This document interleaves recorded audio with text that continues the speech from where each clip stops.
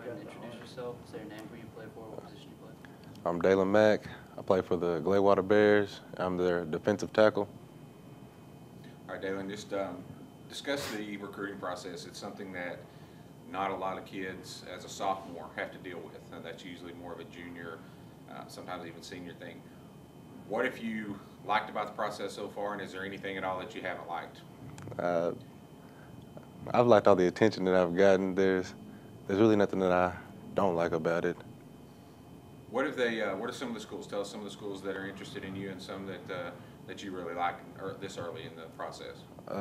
Well, right now Texas A&M they're my top choice, and the schools that are interested, I have offers from Texas A&M, Texas Tech, Texas, and Texas.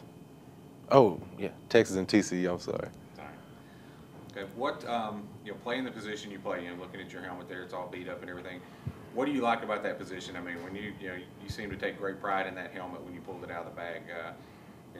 The battle scars on there. What do you like about being a defensive lineman?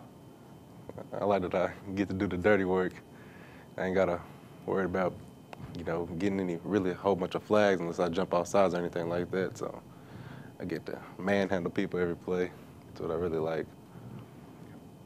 You good? Yeah, that's good. Awesome. Thanks. Been great, man.